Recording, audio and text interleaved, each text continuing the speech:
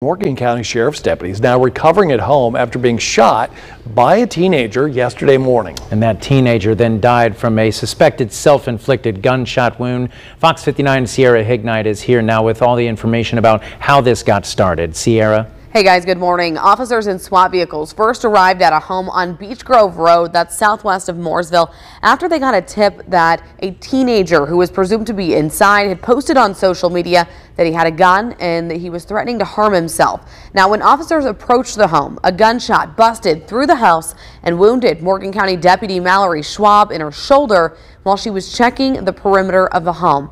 Now, the deputy was rushed to safety and given first aid before eventually being transported to Methodist Hospital in downtown Indianapolis. Other responding officers say they never heard a second gunshot come from the home. For 4 hours then, officers from at least half a dozen agencies surrounded the house and tried unsuccessfully to contact the teen using phone calls and gas. Eventually, just before noon, SWAT officers sent in a robot and drone and finally entered the house, where they found the 15-year-old's body in a bedroom. You don't know what people's lives are going through every day. Your life, my life, everybody's life that we encounter, or what they're going through.